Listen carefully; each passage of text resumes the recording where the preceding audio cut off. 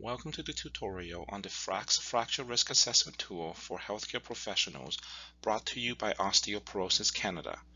My name is Dr. Adrian Lau and I am an endocrinologist based in Toronto and a member of Osteoporosis Canada's Scientific Advisory Council. By the end of this tutorial, you will be able to access the FRAX tool online, explain what FRAX is, what it does, who uses FRAX and when to use it, assess the different risk factors of the FRAX tool online, and discuss how to interpret the results of the FRAX tool. FRAX is a tool that has been developed to evaluate the fracture risk of patients. Healthcare professionals use the FRAX tool when making treatment decisions with their patients. To access the FRAX tool, you can type FRAX into your search engine.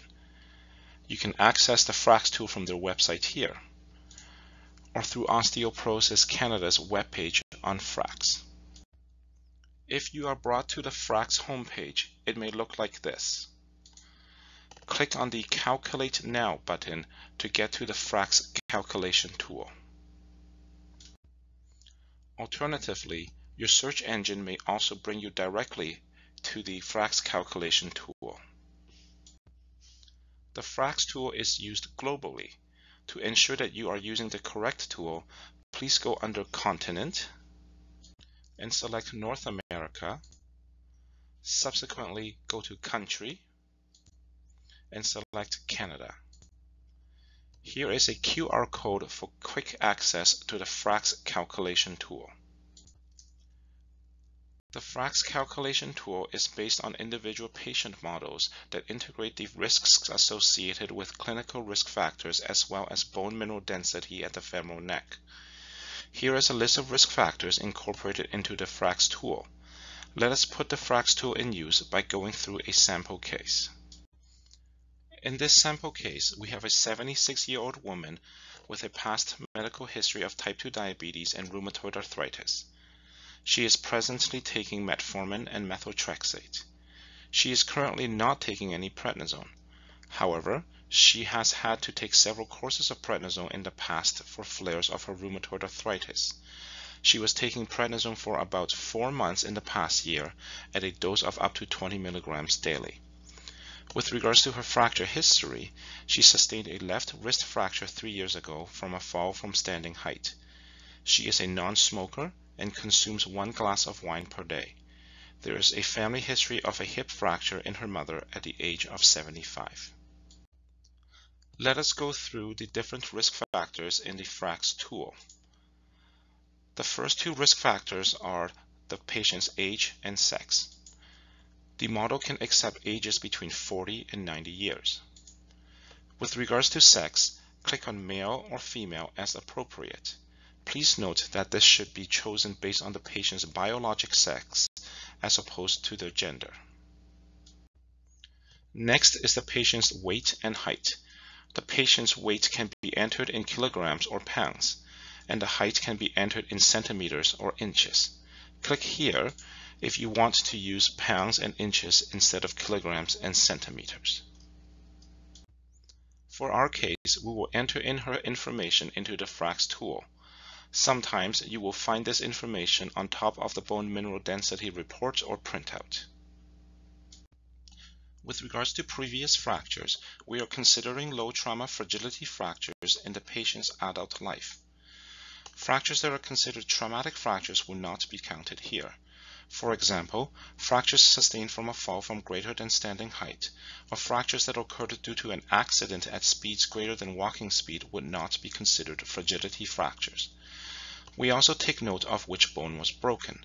Fractures of the head and neck, hands, feet, and ankle are typically not considered to be fragility fractures. There is data that suggests low trauma rib and patella fractures may increase future fracture risk. At my institution, we do not account for rib or patella fractures in the FRAX tool, but will make a mention of them in a report with a statement such as, fracture risk may be increased due to a reported history of rib or patella fracture. Clinical judgment is recommended. We know that not all fractures are the same. Fragility fractures of the hip or the spine are particularly strong risk factors for future fractures.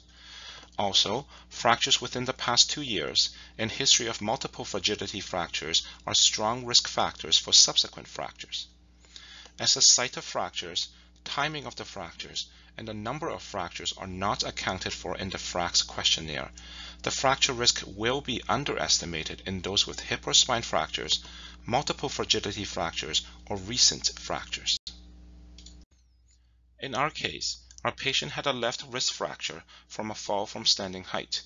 This is considered a fragility fracture, and we will click on Yes for previous fracture in the FRAX tool. With regards to parental hip fracture, we ask if the patient's mother or father have had a hip fracture. There is one study that suggests if the parent's hip fracture occurred after the age of 80, then this family history may not be a significant contributor to the patient's fracture risk. However, given the lack of more data on this and the difficulties in establishing the exact age of the parental hip fractures, my institution considers parental hip fractures at any age. In our case, our patient's mother had a hip fracture. Hence, we will click Yes for this risk factor. Current smoking is another risk factor that can affect one's fracture risk. However, we do understand that smoking may have a dose-dependent effect on fracture risk. Also, effects of smoking may attenuate after cessation. Hence, clinical judgment should be used for low or high exposures to smoking or recent cessation of smoking. Also, habits such as smokeless tobacco, vaping, and the use of cannabis products should not be considered for this FRAX risk factor. Our patient is a lifetime non-smoker, and hence we leave this as No for current smoking. Glucocorticoid use is another risk factor that can impact fracture risk.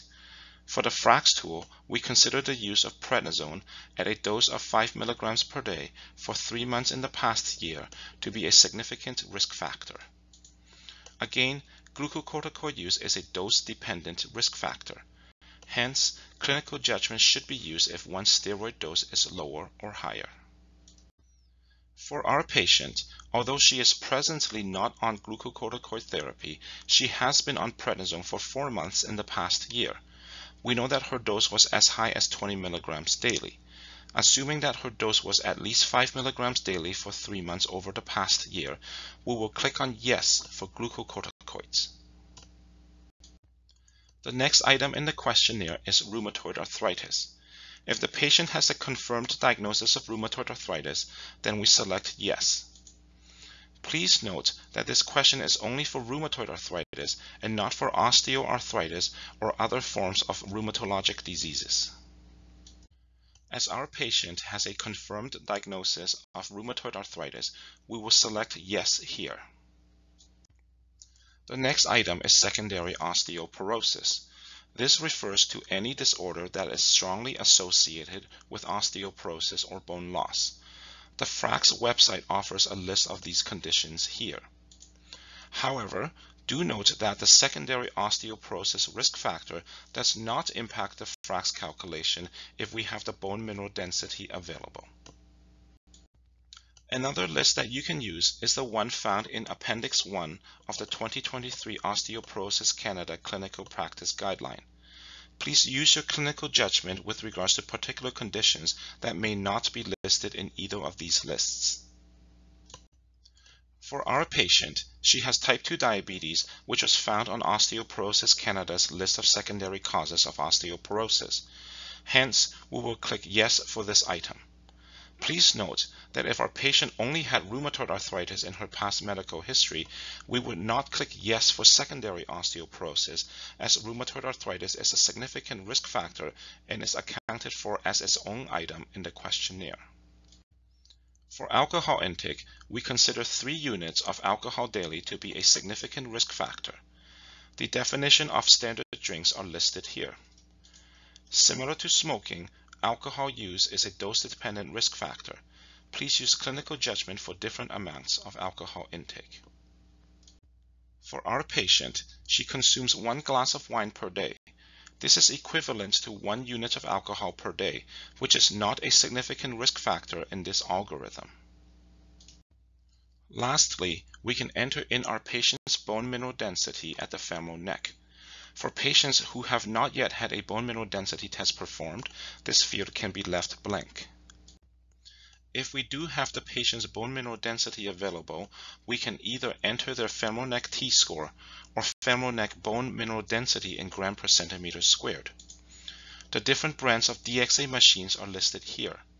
Alternatively, we can select T-score and use the patient's T-score at the femoral neck.